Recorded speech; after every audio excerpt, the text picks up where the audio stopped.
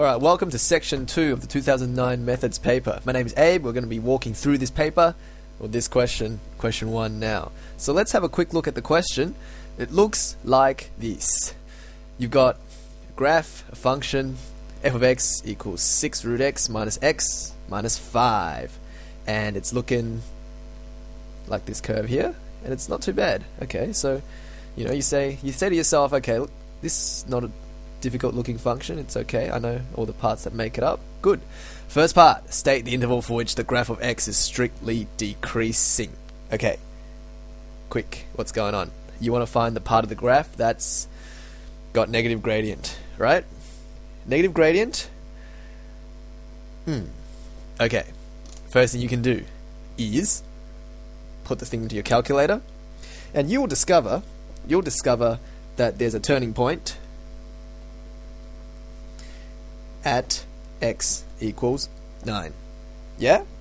So we're pretty happy that this point here, this where it turns, is x equals 9. You should all know how to do this on your calculator.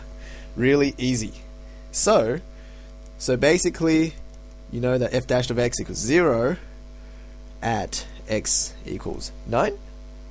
And the question asks you for the interval for which the graph of x is strictly decreasing.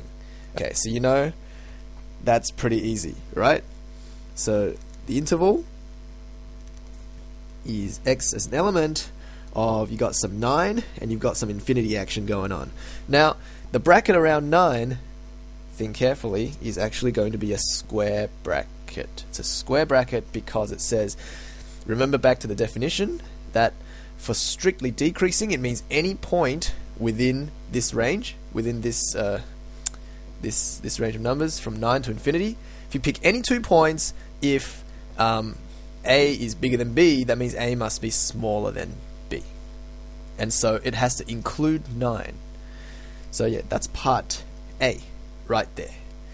And if you're not happy with this square bracket, you should probably look back at the definition of strictly decreasing, strictly increasing.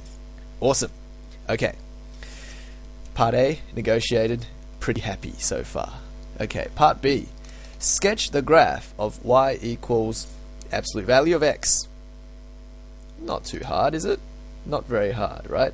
So this thing doesn't actually let me draw on this graph. So what I'll quickly do is draw it down here. So this is our graph. Now I'm going to make sure I copy this correctly. So it kind of goes like this, and it goes down. Right? That's what our graph looks like. So this is f of x, like so. So you look at our graph of f of x, a couple of things.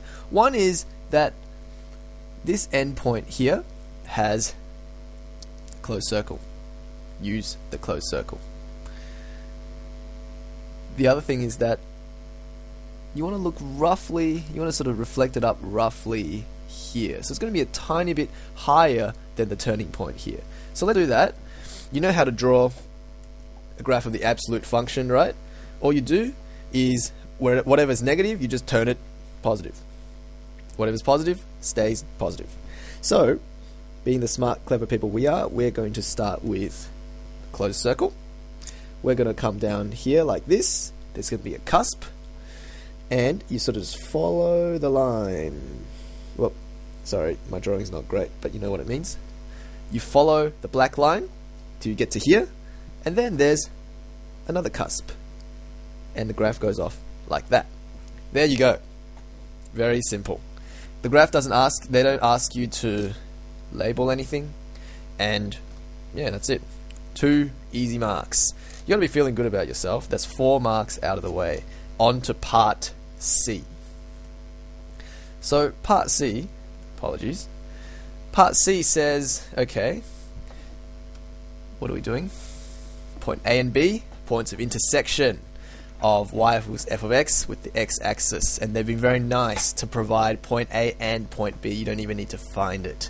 Now you want to find the length AD, such as the area of ABCD is equal to the area of the shaded region. Another way of asking the question is, what is the average value of f of x over 1 to 25. Or you could just say, okay, well, let's just do it geometrically. Find the area, and then equate the areas. And I think that's the approach I'm going to take. Okay, so let's get into it.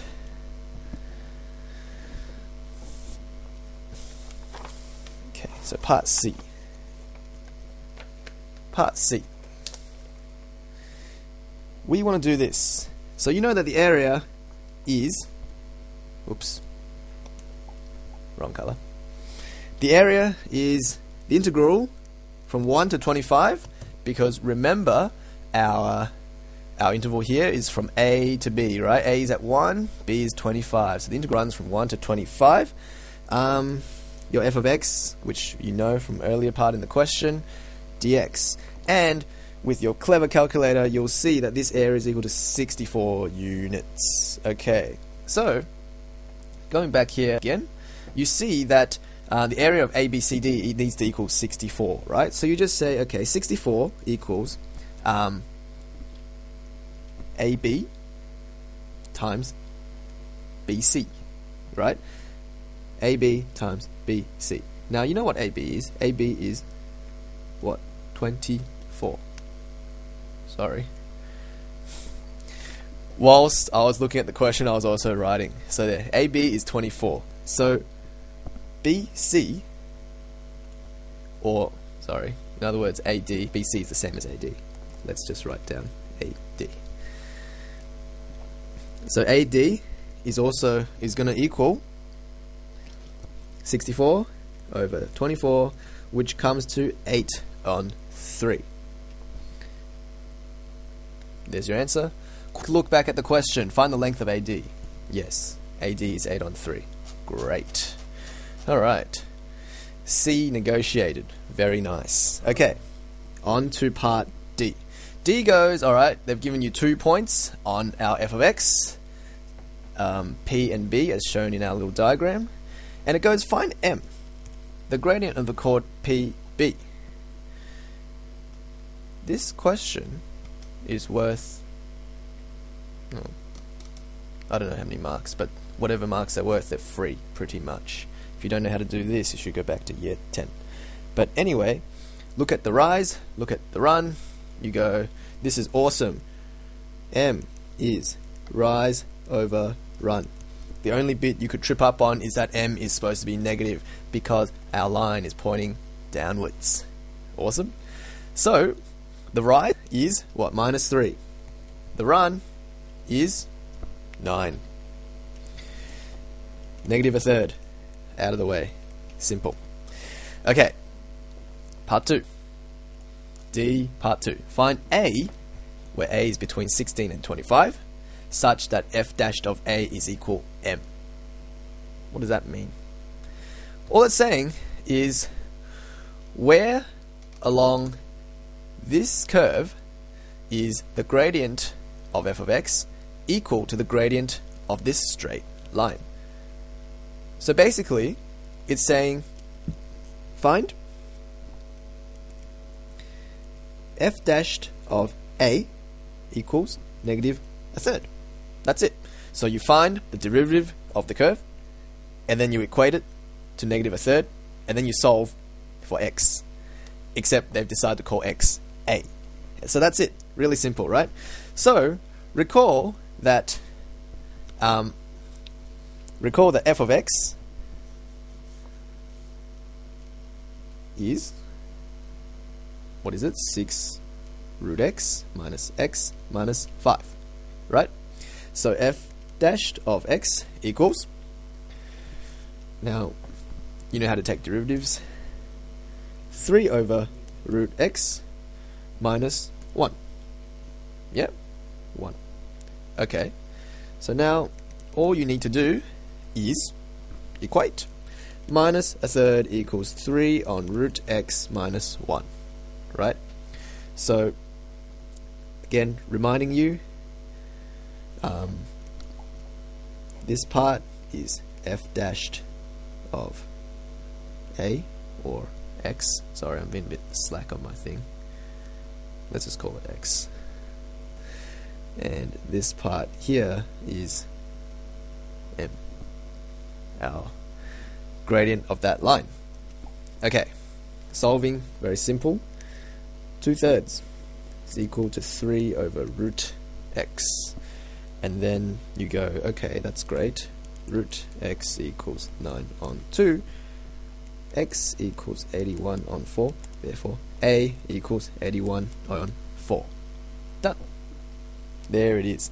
Part D out of the way. Okay, onwards we go. Part E says, okay, we get to introduce a second function. It goes, let's let g of x equal x squared. Find the rule of f of g of x. Don't panic. Don't panic. Really easy. Okay, remind ourselves again, f of x is, what is it? 6 root x minus 5. Apologies. There we go. I've been writing it. Okay, now, f of g of x. What does that mean? It means replace x in f of x with g of x. Come back to the question, you'll see that g of x is equal to x squared. So, just replace x with x squared. Really simple. 6 root x squared minus 5. What's interesting about this? Root x squared. Quite interesting. Notice that root x squared does not equal that. Because when you square it, suddenly it's all positive. And so you'll actually find that the root of x squared is going to be the absolute value of x. So it's actually 6 times absolute value of x minus x squared minus 5. There. So that's f of g of x. Simple, right? So that's part 1. Second part. Part 2. They're going to call h of x f of g of x. Great.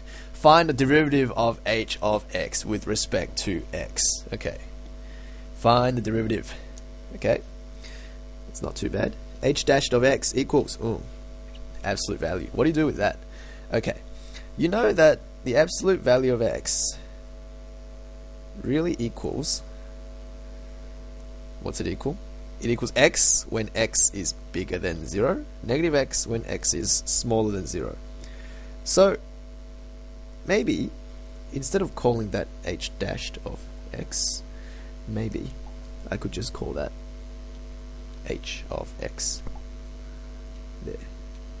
So h of x, let me write that again then, as a hybrid function. So, for x bigger than 0, you know that it's just 6x minus x squared minus 5. For x bigger or equal to 0, and then it's negative 6x minus x squared minus 5 for x smaller than 0. Yeah? We're happy about that. Okay. Now that makes life really easy. H dash of x, well, you just differentiate both of them. 6 minus 2x for x bigger than 0. No equals. Remember, at x equals 0, there's a cusp. At the cusp, there is no gradient. H dash of x, not defined for x equals 0. Okay, the bottom part, negative 6 minus 2x, x smaller than 0. There it is. Really easy. So that's part 2 out of the way. Part 3, it says to draw. Free marks. You're drawing 2 straight lines on a graph. Granted, they have domains and ranges and stuff. Okay, so let's draw our graph. I know we're running out of space, but I like to do things all on one page. And we're almost coming to the end of the question. So let's do this. This is my graph. Great. Now, let's do x bigger than 0 first. Okay, so 6 minus 2x. We're going to draw 6 minus 2x. Now 6 minus 2x at x equals 0 is going to be 6. Open circle. And you write 6. Okay. Now, when is y going to equal 0? When x equals 3, right? So, you're going to go through this point, is 3. And you're going to do this. Draw the straight line. And it continues on. Great. Okay. Now for the bottom graph. Negative 6 minus 2x. At x equals 0, y equals negative 6. So, draw your open circle, minus 6. Open circle because we have a smaller than 0, just like it was open circle because we had a bigger than 0. This function, again, is not defined at 0. Okay. Now, when does this equal 0? This function, the negative 6 minus 2x equals 0, at x equals minus 3.